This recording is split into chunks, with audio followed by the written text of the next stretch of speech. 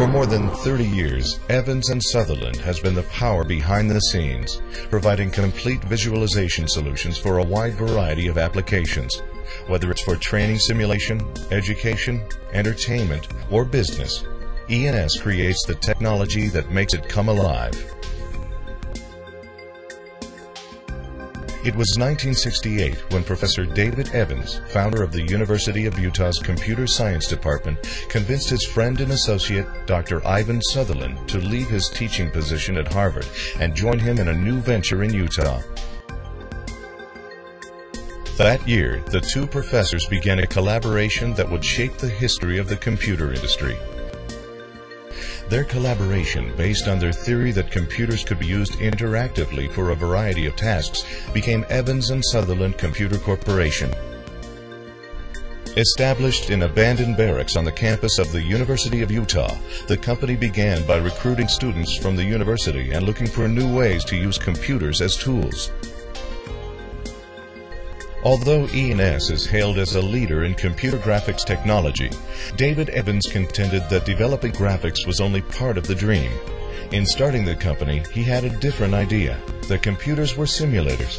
Simulators can replace real objects on occasions when a simulation can be built more cheaply than the physical model can be.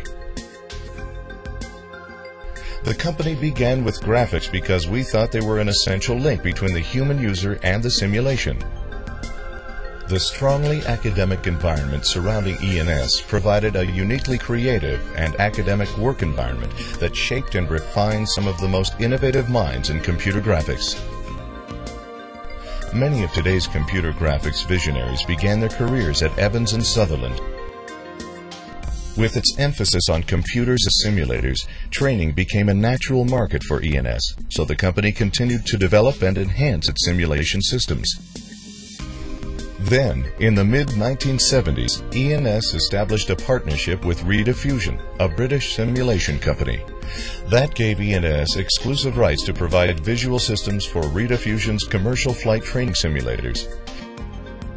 Today, approximately 80% of the world's commercial airline pilots are trained on simulators using E&S visual systems. Like the computer graphics industry as a whole, E&S saw significant growth and enormous change during its first 15 years. The company stayed on the leading edge of computer graphics technology as it broadened its product line of visual systems for simulation. And, using the technologies developed for simulation, E&S began exploring some new applications such as planetarium systems.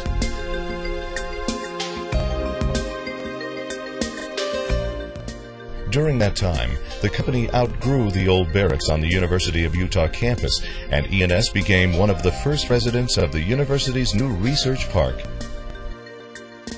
Employment continued to grow as the company's business base grew. 1978 marked another milestone for E&S when the company went public. In the 1980s, a worldwide recession and changing marketplace brought serious challenges to the company.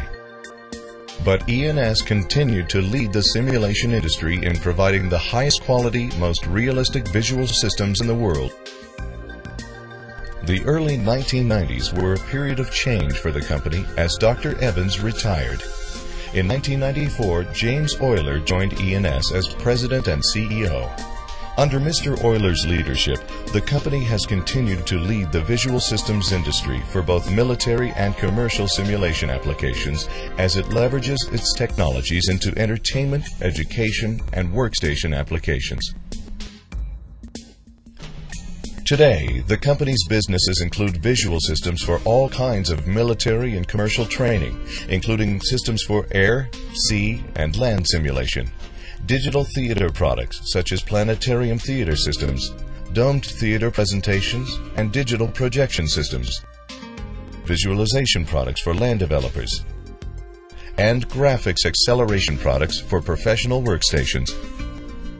As E&S enters a new millennium, the company will continue its role as the pioneer, innovator, and leader in computer graphics as it explores new markets and takes visual system technology to new levels of realism.